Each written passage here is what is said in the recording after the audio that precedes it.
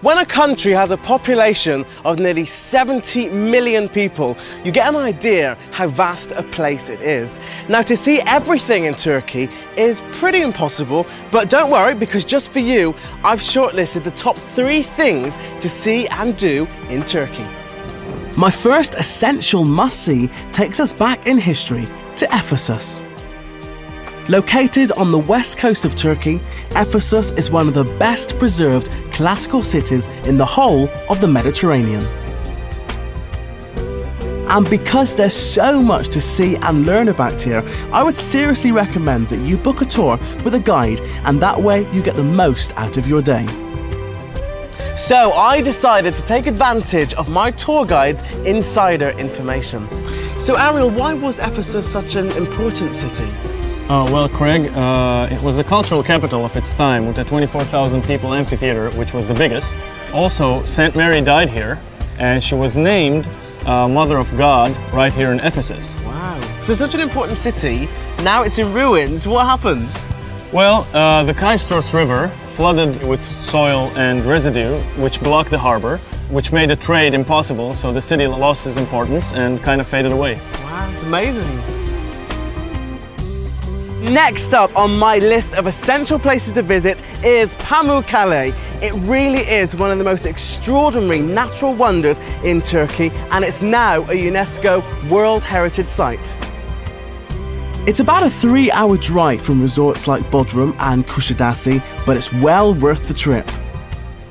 And now I'm here, it feels like I am on another planet. It is absolutely incredible. Now, the main attraction here is the vast white cliff face with the scallop-shaped basins filled with mineral water and these amazing petrified waterfalls. It actually looks as though it's made of crisp white snow or big fluffy balls of cotton, which is why Pamukkale is otherwise known as the Cotton Palace. The thermal spa dates back to the 2nd century BC, when the kings of the time realised the area possessed therapeutic mineral water. It stands as testimony that this was once a grand and royal site because the ruins of the baths, temples and other ornate monuments still remain. And you can even swim amongst them. The trip to Turkey isn't complete without soaking up some of Turkey's beautiful coastline in one of these, a traditional gullet boat.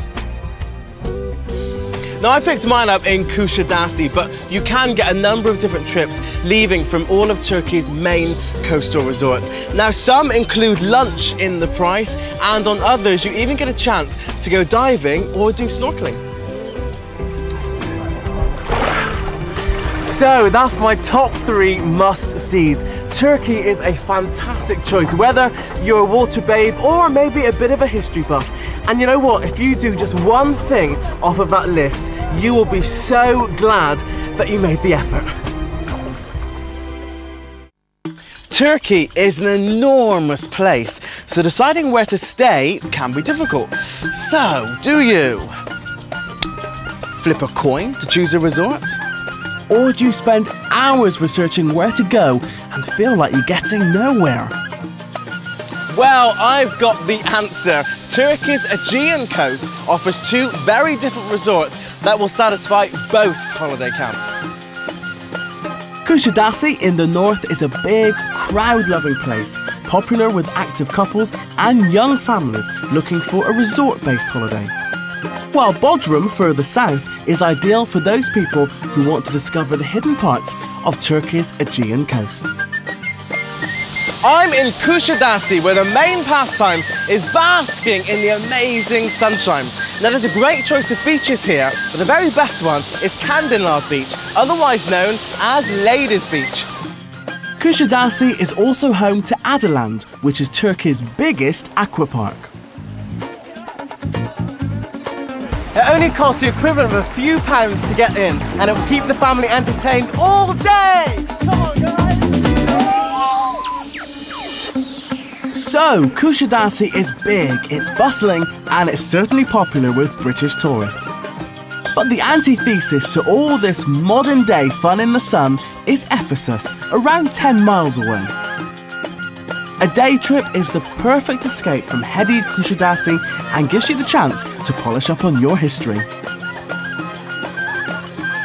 When I arrived here today, I was amazed to find out that this is in fact the world's largest archaeological site and dates back 2,000 years.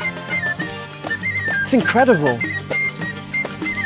Now, I mentioned earlier there are two Aegean resorts, both with something very different to offer.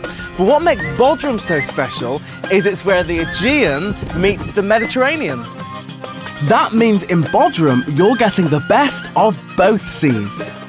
Widely regarded as the Saint-Tropez of Turkey, the marina sparkles with expensive yachts, and there's a really authentic atmosphere to the shops, restaurants and bars. Kushadasi may well be the pleasure beach of Turkey, but head to Bodrum for more rustic and local charm. Bodrum doesn't have any beaches, but if you do want to sunbathe, there is a good choice at Gumbet, just a few miles away. The town's crowning glory has got to be the castle of St. Peter. It was built during the medieval times by the Knights of Rhodes to defend the bay against attack. And it's right here where you have the meeting of the Aegean and the Mediterranean seas.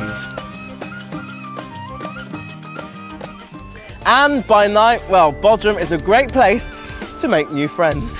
So there you go, culture by day and cocktails by night. I tell you what, I could definitely get used to this. I'm sure you could too.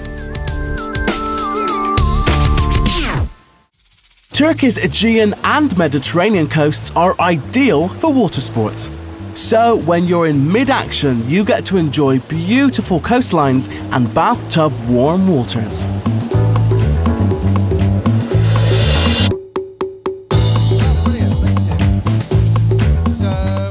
Well, I've been talking to some of the guys here from the Water Sports Centre here on the beach, and I've got to say, for me, what's so appealing about doing water sports in Turkey is it is so cheap. Compared to other parts of Europe, doing it here is much better value. Okay, so proof there that you don't have to spend much of your holiday money if you want to get involved. Well, I could not, could I? Okay, so, life jacket is secured, jet ski is waiting, let's go.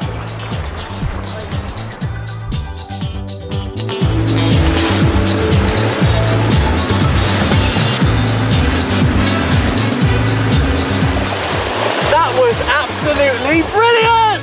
Woo! It's good to know that all the major tourist beaches have water sports instructors and cater for beginners' needs right through to experts, whatever sport you try.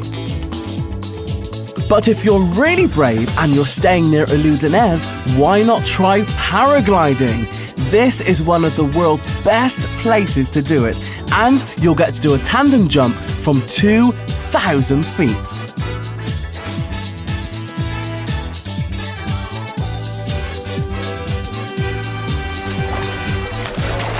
Whether you're up in the air or below the surface like me, Turkey will give you a new lease of life.